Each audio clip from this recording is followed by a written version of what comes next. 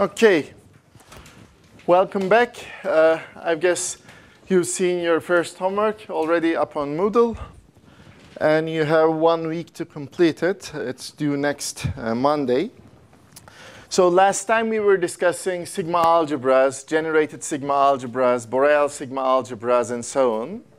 And the main message, one of the main messages about sigma algebras was that sigma algebras are huge, they're complicated, and we don't have a special explicit form for an arbitrary event in a sigma algebra. This is what is happening in general, especially when we have infinitely many sets in a sigma algebra.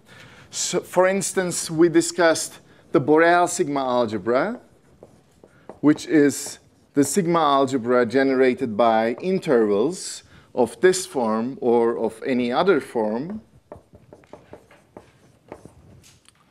And this includes, so this is a huge sigma algebra. It includes all intervals, all singletons, their countable unions and intersections, their complements,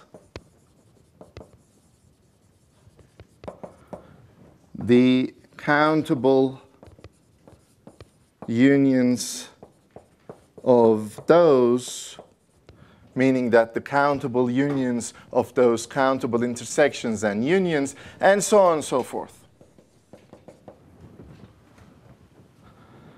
So if we sit down and try to write down a Borel set, a set in the sigma algebra, we cannot find a unique way of doing it. But if we come up with a subset of R that we can write down on a piece of paper explicitly, this is always a Borel set if you use countably many set operations. So our aim today is to simplify sigma algebras a bit. Not too much, but just a bit. And this is going to be through the monotone class theorem.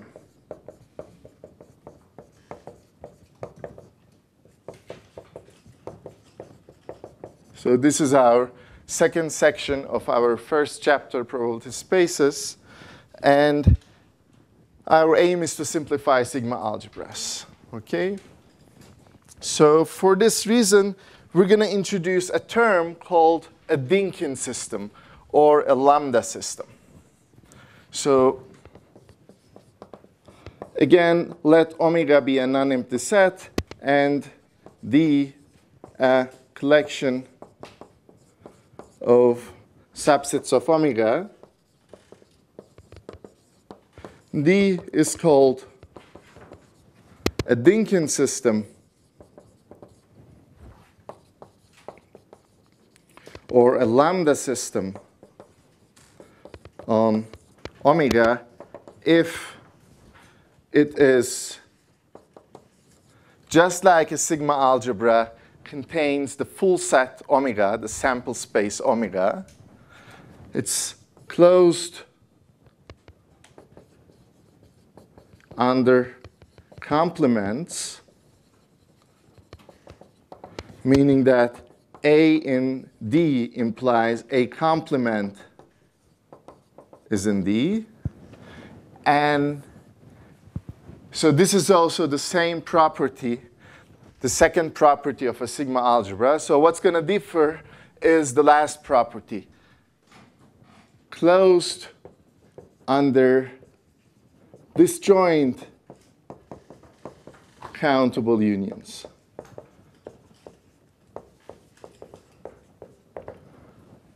This makes it a weaker structure. So here's what we mean by being closed under disjoint countable unions. if A1, A2, etc. in D are disjoint sets,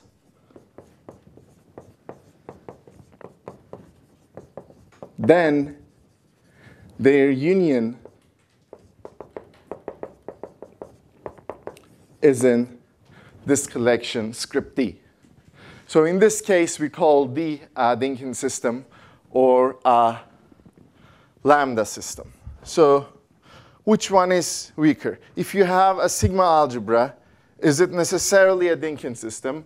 If you have a Dynkin system, is it necessarily a sigma algebra? Which one works? Yes? If it's a Dynkin system, it's only able to work with disjoint sets. Whereas to be able to satisfy the last property in the definition of a sigma algebra, you need arbitrary sets, countably many arbitrary sets, whose intersections may be non-empty. So it's the other way around. A sigma algebra is a Dynkin system. The converse fails in general.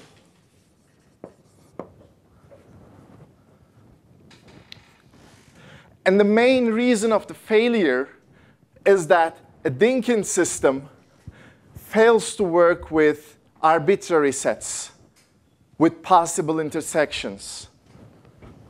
Reason: a Dynkin system cannot handle properly intersections of sets.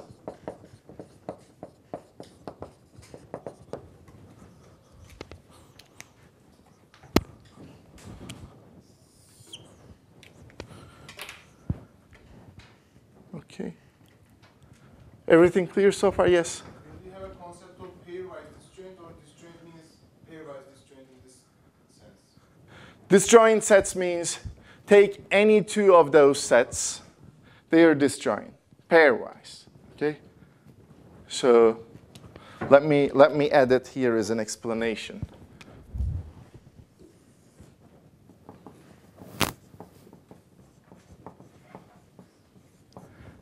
AI intersection AJ is empty for all IJ that are not equal. Okay?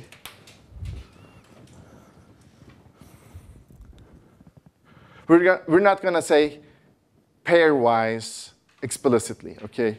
Disjoint always means this. Pick any two different sets, they're disjoint. Their intersection is empty. Okay, thank you for the point. So the Dynkin system fails to deal with intersections, and that's the only thing about it. So why don't we just create a different structure that is just for the purpose of dealing with intersections? Okay? So why don't we define another structure just for the purpose of dealing with intersections? Okay, so there comes the second definition of today. Another structure like a sigma algebra, like a Dynkin system. So again, we start with a non-empty set, and now script P, a collection of subsets of omega. So script P is called a pi system coming from product, because intersection is like a product, right? If it is closed under finite intersections.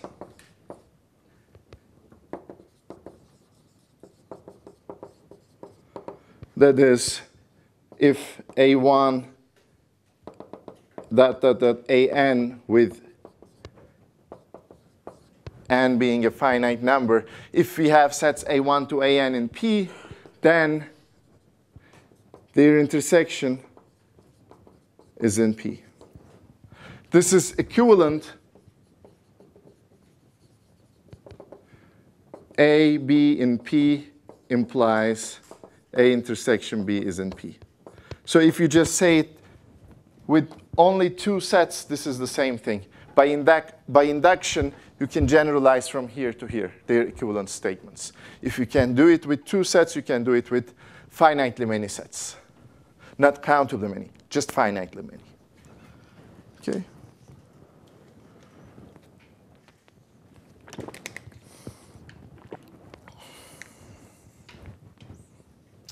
So we have Bilkent system and pi system.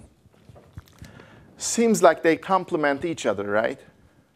One works with disjoint sets, the other works with intersections.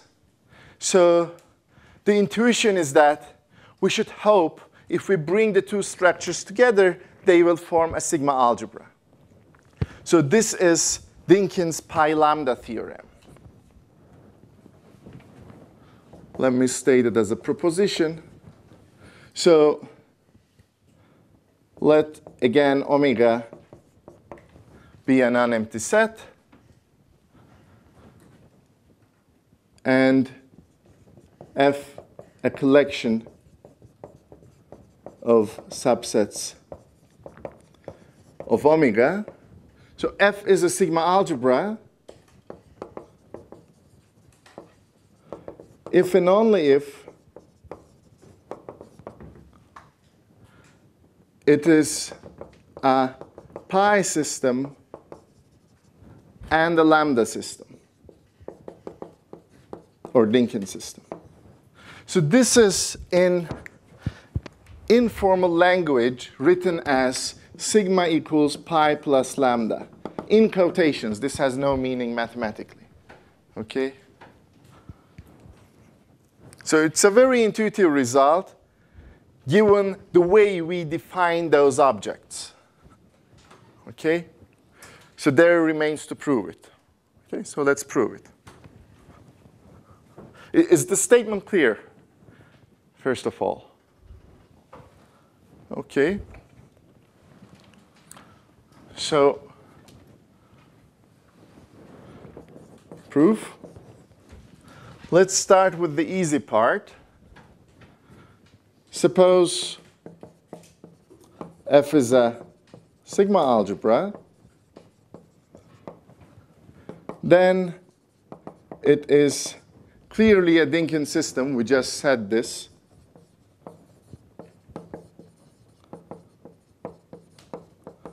Because there is only a minor difference in the definitions, and it is this part, disjointness. So is a sigma algebra also a pi system? Why? Finite intersections, which we proved last time. It is also a pi system, as shown last time. It's closed under finite intersections. That was one of the basic properties of sigma algebras that we showed last time. Okay, so let's check the converse. Conversely, suppose F is a pi system and a lambda system, or Bilkent system.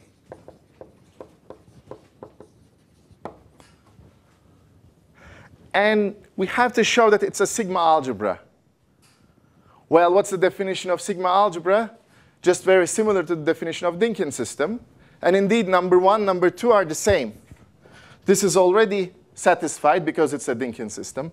This is already satisfied because it's a Bilkent system. So it remains to prove the last property in the definition of sigma algebra. Okay? To show F is a sigma algebra, we only need to check it is closed under countable unions. So let's do it. To that end, let A1, A2, etc. be in F. And we're going to show their union is also in F. But we only know that F is a Dynkin system and the pi system. So we're going to use these two facts to show that the union of those not necessarily disjoint sets is a set in F.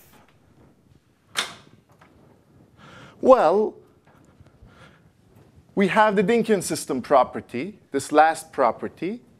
If we can somehow come up with disjoint sets, then our job would be easier, right? We have not necessarily disjoint sets, so let's create disjoint sets out of them. Let's say you have A1, A2, A3. I'm not going to draw the rest. It's going to get complicated. Let me put dot, dot, dot here. So how can we create disjoint sets like B1, B2, B3, etc.? Any ideas? Yes? We can start by... So start with somewhere. Well, why not 1, right? So set B1, which is A1. So this is my B1. OK? Now, when you're creating B2, be careful. Just add the new stuff coming from A2. The new stuff is here. This is the new stuff. I don't care about A3 now. OK? So this is my new stuff, B2.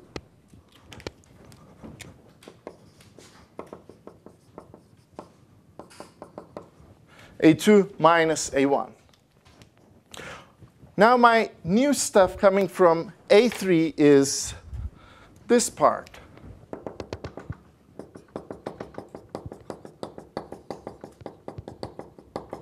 So it is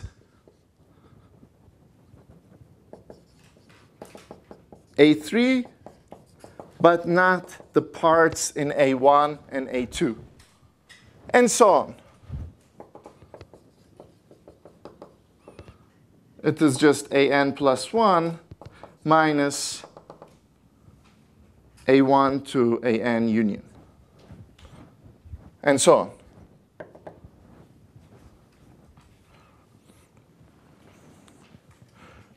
First of all, why are they in F? Okay, why are they in F? Well, B1 is A1, it's in F. B2 is A2 minus A1, which is A2 intersection A1 complement. OK. A1 is in F. A1 complement is in F because it's a Dynkin system.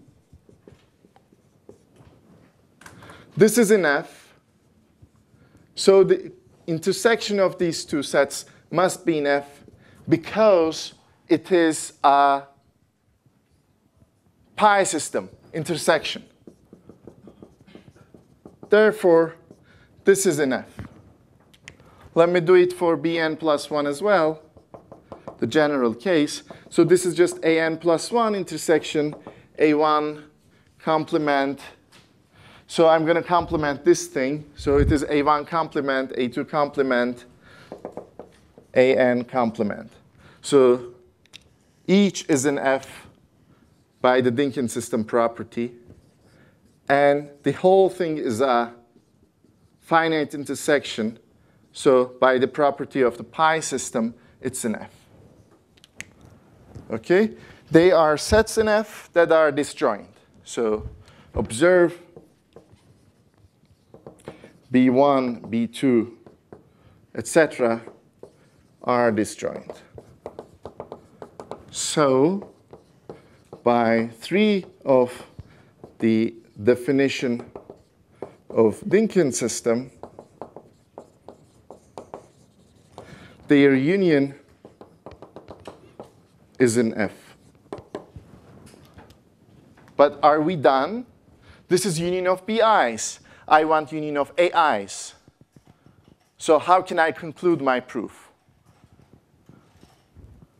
Union of BIs. What's the union of B1, B2, B3?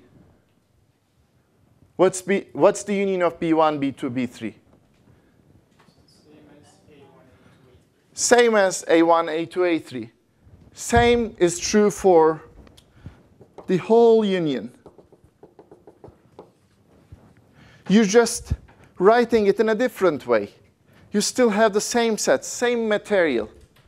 All you're using is the sets A1, A2, and so on when you're defining B1, B2, and so on. So these unions are the same. Therefore, F is a sigma algebra. Done. So that is the Dinkin's pi lambda theorem. Which one? Over there? This one? Yeah, that's a finite intersection, right? We stop here. There are 1, 2, etc., n plus 1 terms in this intersection. So we can use the pi system property.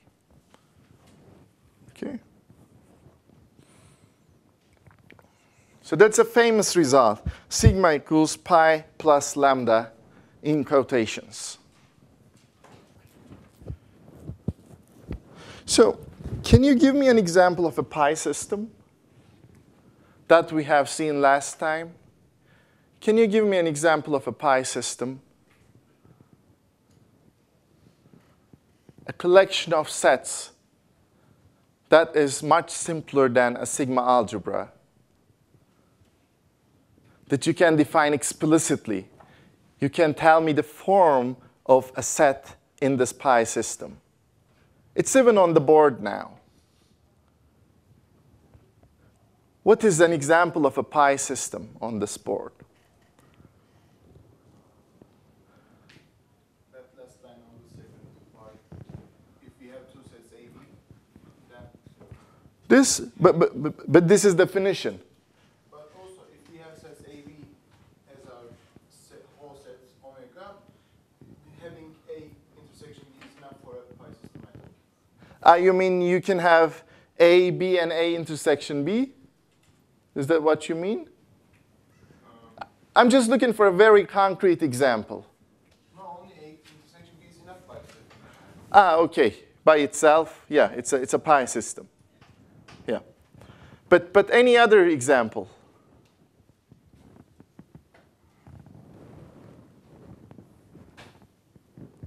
Is this collection, forget the sigma, is this collection a pi system? Who thinks yes? All you're going to check is that this property is satisfied. Take two intervals, open intervals. Is the intersection of two open intervals again an open interval? Well, possibly empty, but if it's not empty, it's again an open interval. All you're doing is that. So here's an example. So this A1, last time we called it A1, is a pi system. Just, you can see it on a picture. If you have A1, B1, and A2, B2, well, the intersection is A2, B1. So it's a pi system. You can just check it. You can also have pictures like this, right? A1, B1, A2, B2.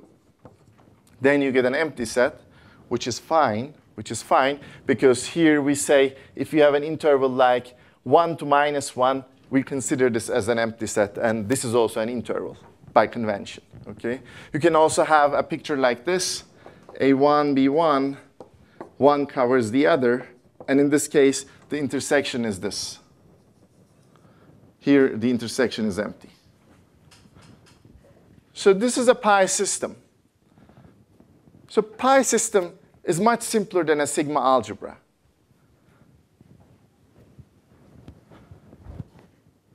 This pi system is much simpler than the Borel sigma algebra, for instance.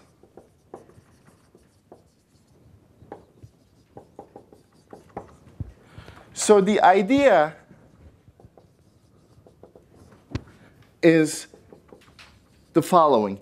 When proving a statement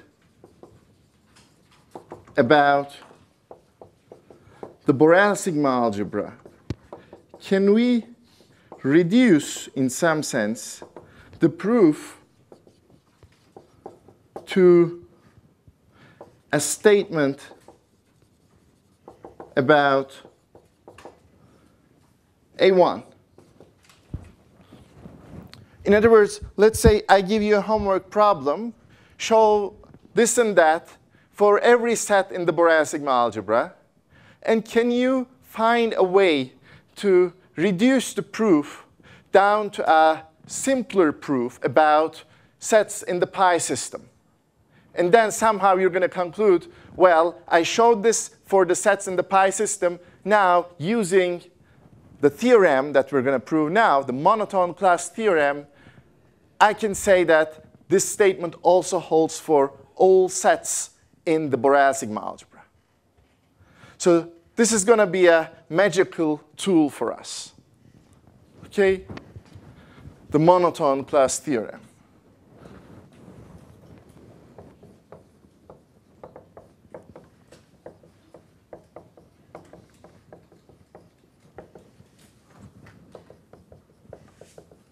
It's a very powerful tool.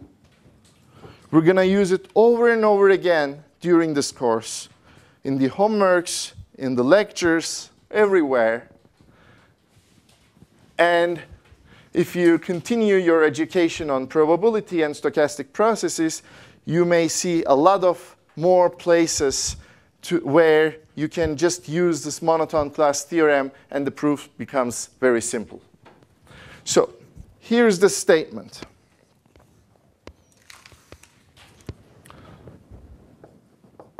Let omega be a non-empty set. Let pi be a pi system and D a Bilkent system on omega. Then here's the statement. If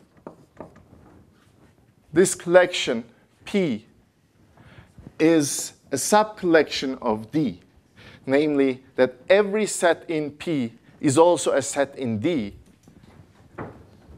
then D also covers all the sets in the sigma algebra generated by P. Okay? This is what we're going to prove.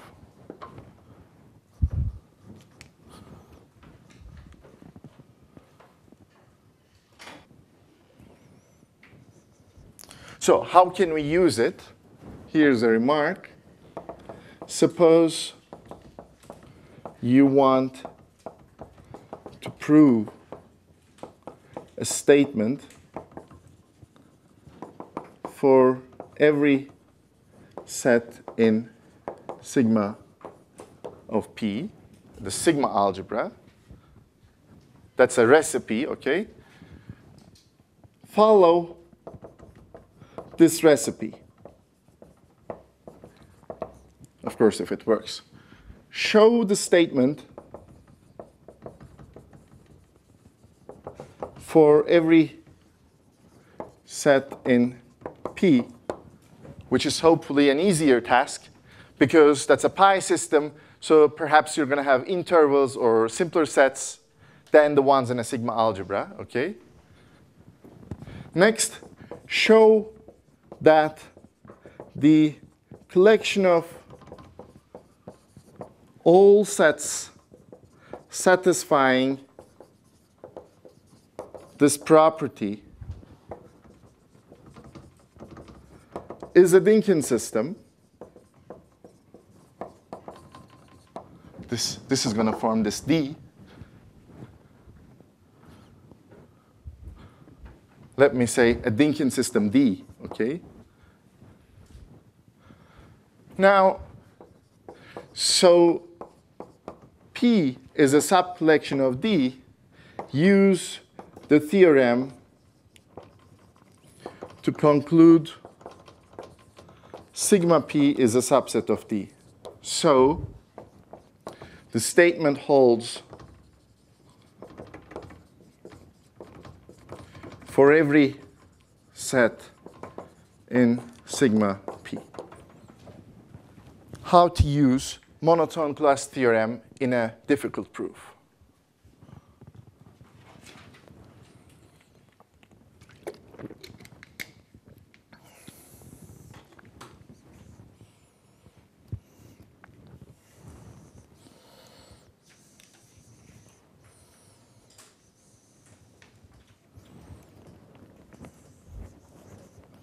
Okay.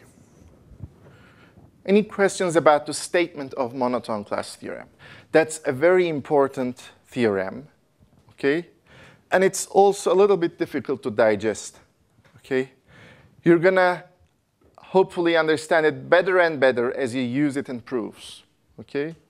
So don't expect to just digest it at once, but look at it over and over again as we move forward in the course, and try to see how to use it in action, okay? There are going to be cases where you're going to use it in action, okay? So now, before proving this theorem, we're going to do it, I'd like to restate it, which is going to make the proof simpler. So equivalent formulation.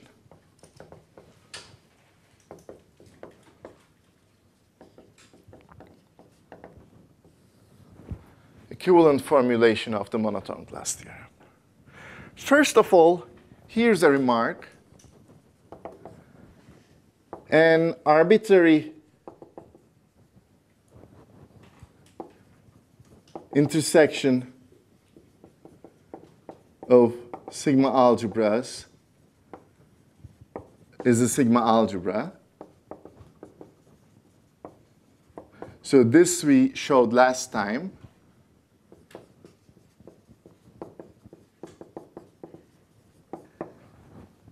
Remember, when we were defining the sigma algebra generated by a collection, we talked about sigma algebras containing that collection, and the intersection of all those sigma algebras is again a sigma algebra.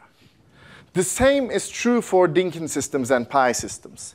So just replace this with Dynkin system. The same result holds. You can check it as an exercise. The same holds true for pi systems. So give me arbitrarily many Dynkin systems. Their intersection is a Dynkin system. The same thing as in sigma algebras, okay? Easy to believe, but you can just prove it on your own. Let me say exercise.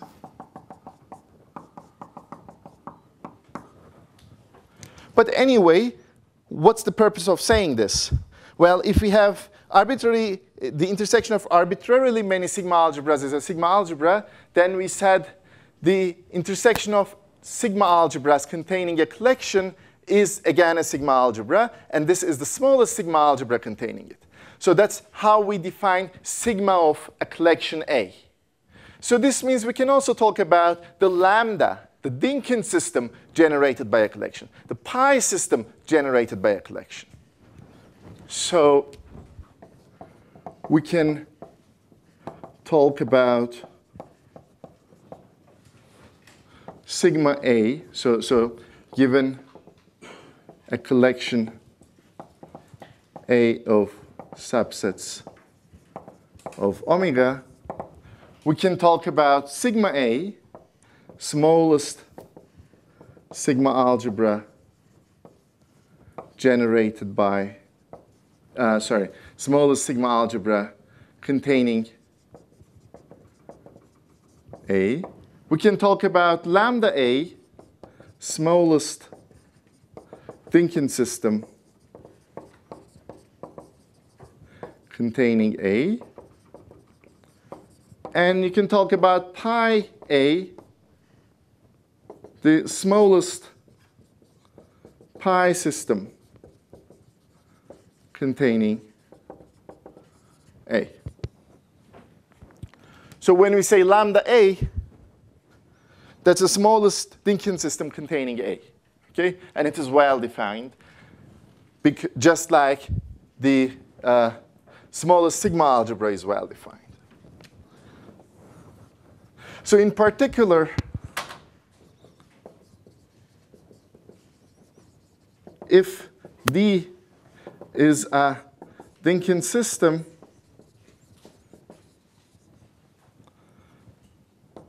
A is in D implies lambda A is in D, is a subset of D.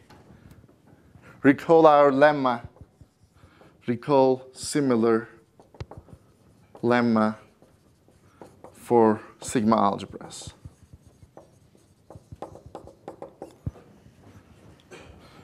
Okay, so you have a collection A, and it is contained in a thinking system. Well, of course, it contains, this thinking system must contain the smallest thinking system containing A. That's the analogous statement that we had for sigma algebras. Okay.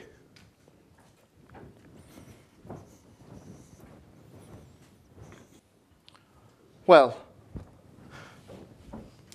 now the reformulation. Okay, so this is the end of the remark. Okay, so suppose the theorem holds true. Okay. Suppose we believe in this theorem. We haven't proved this yet, but let's say this is true. Well, I have a pi system and a thinking system containing the pi system. As a special case, I can take D to be what? To be the thinking system generated by P. Let's take D equals lambda P as a special case. Since, of course, P is a subcollection of lambda P. Lambda P is the thinking system generated by P. So by the theorem, let's use the implication of the theorem. By theorem, we get what? I'm just using what it says. Sigma P is a subset of lambda P. This is what the theorem tells me, the second part, right? So all we did is to replace this D with lambda P, which satisfies this condition. But on the other hand,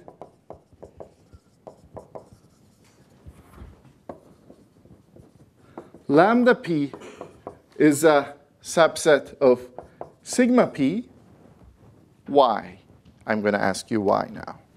So why do we have that lambda P is a subset of sigma P? Just think in terms of this remark. Why do we have lambda P is a subset of sigma P? What can we say about the sigma P? This is a sigma algebra, so it is also what? It's also a thinking system. So it's a thinking system containing P, right? Let me put a star here, and I'm going to say by star.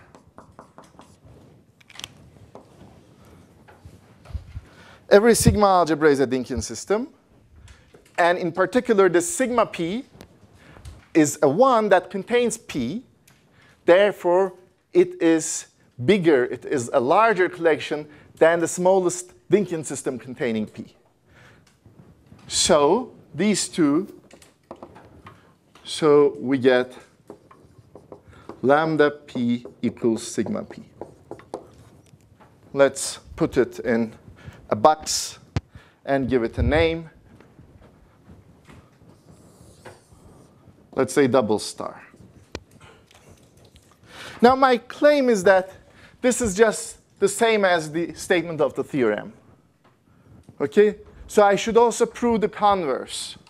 Suppose, conversely, that lambda or this double star holds. Holds. Let D be a Dynkin system containing P.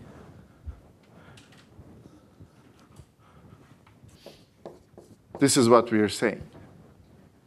Okay? This is what we are saying because this is what we have to assume to prove this theorem starting from double star. So this implies lambda P is a subset of D by the single star. Right? D is a Dynkin system containing P. Therefore, D is also a larger system than the Dynkin system generated by P. But my double star tells me that this is just sigma P. But by double star, sigma P equals lambda P, and it is a subset of D. And this is what the theorem says. So the claim of theorem holds.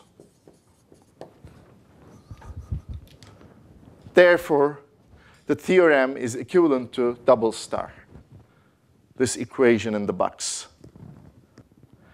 So why did I want to work with this simplification? Well, seemingly simplification. They are equivalent statements, right? So this is equivalent to what the theorem says.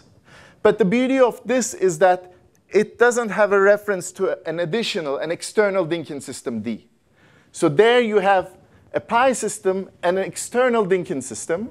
Here you don't have that. You just start with a pi system, and that's it. So this is saying that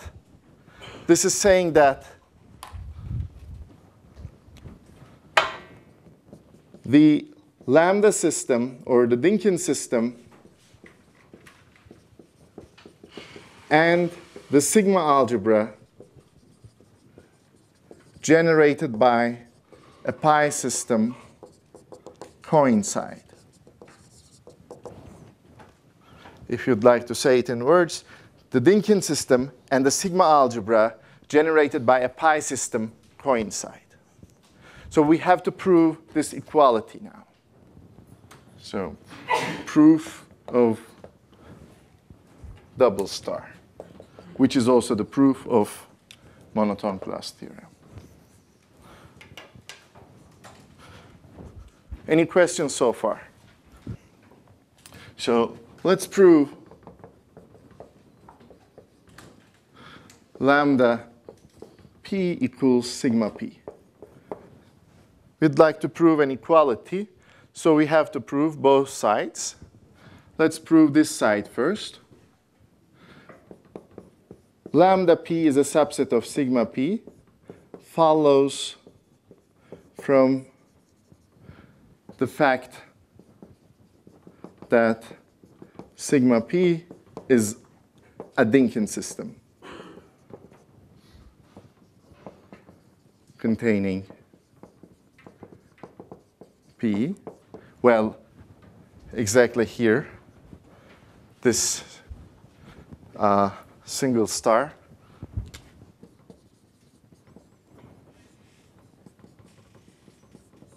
Okay. So there's nothing to prove about it. There's nothing to prove about it. This is the smallest Dynkin system containing P. And this is a Dynkin system containing P. Okay? Now the other side. So to prove sigma P is a subset of lambda P, it is sufficient to prove that lambda P is a sigma algebra.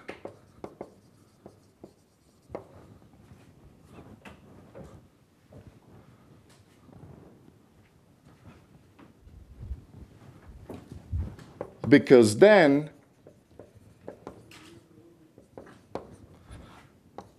we have already this, which implies this. So if we prove that lambda P is a sigma algebra, this means it's a sigma algebra containing P. Therefore, it is larger than the sigma algebra generated by P. Okay? So to prove lambda P is a sigma algebra, remember sigma equals pi plus lambda, and this is already a lambda as a Dynkin system.